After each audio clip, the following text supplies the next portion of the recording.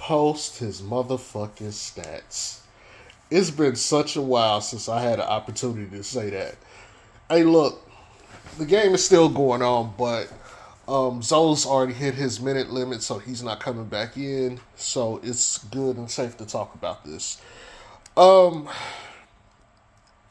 It's the normal Zoe games.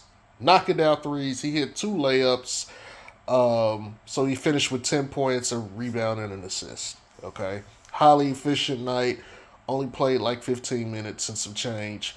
The defense was there. He swatted Julius Randle shot. I mean, just diving into, the bench to save the ball and keep the ball in play. Like, the quarterbacking, the defense, like Troy Polamalu, it's typical Zoe theater. We haven't had an opportunity to do this in quite some time.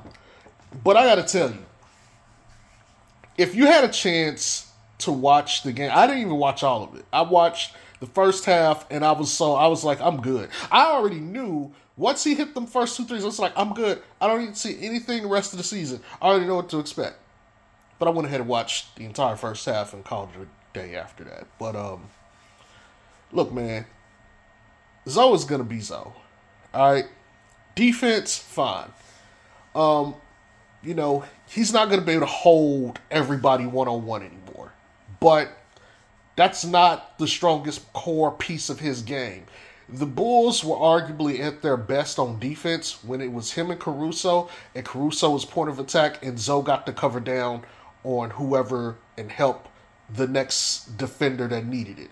He was good enough to hold his own one-on-one with his guy, and Caruso could have the other one.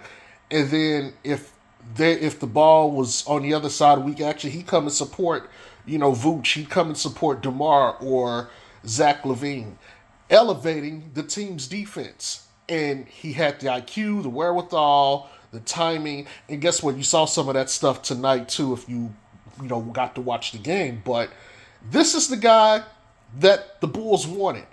And I'm going to be honest with you. Giddey did not look impressive. He did not. I've already been discussing in my chat and other places some issues I have with Giddey and Zoe. I'm going to put that in video form for you guys soon. Probably not, within the next couple days. But, maybe by Sunday or Monday I'll have that posted. But I have some concerns. I mean, there's some good things to like about Giddey and Zoe, but I have some concerns. Some things I think are valid, stuff that people aren't talking about when discussing them, because, it's like, you'll see comments like, oh, that passing backcourt, and the passing is there, but their games are different. And from the stuff that you're hearing Billy Donovan and the team talk about, I think it's prevalent that there's a discussion had on, Giddey and Zoe. But that's some content I'll put out within the next week or so.